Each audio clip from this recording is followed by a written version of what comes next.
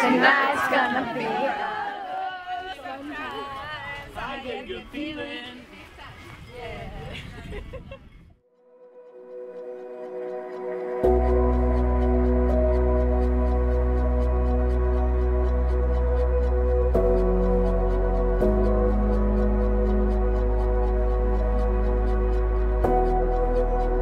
I've waited so long for this moment and to say these words to you. As I reflected on our relationship, I realized it has evolved so much since we met that fateful first day of Macomb's orientation almost 6 years ago.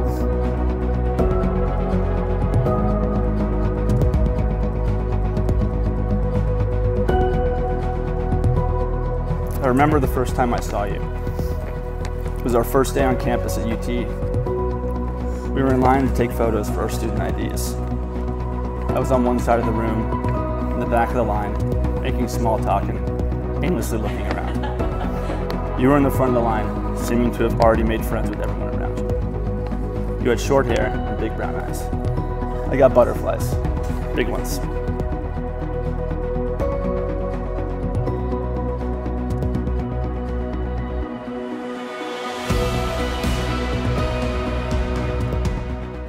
Later that day, you walked into orientation. Of all the seats left, you picked the one next to me. You were beautiful, kind, and charming. There was just something about you. I was smitten. There was, of course, the issue of you having a boyfriend at the time. But by the time I discovered it, it was too late. I would be patient, strategic, play the long game.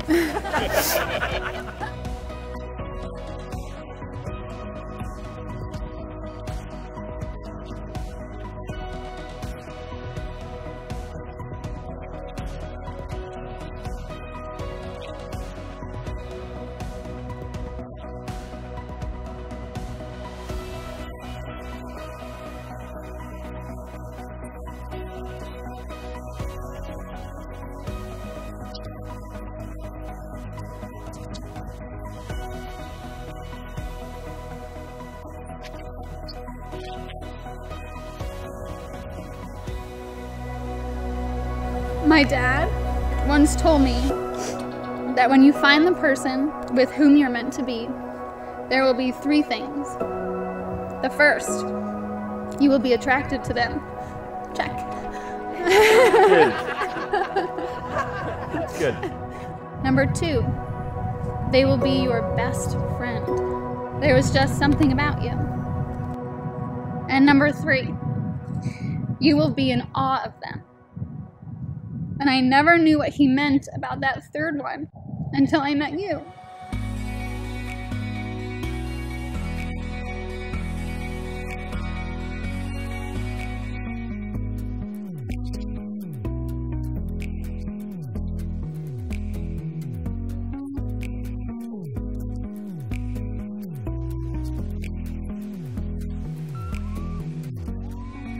looking for lightning, trying to spark that rush. We'll keep on driving, but we'll take it slow. Leaving behind us just a cloud of dust. When I'm with you, I'll take the long way home. By the power vested in me, I now pronounce you husband and wife. Taking turns until we're alone. When I'm with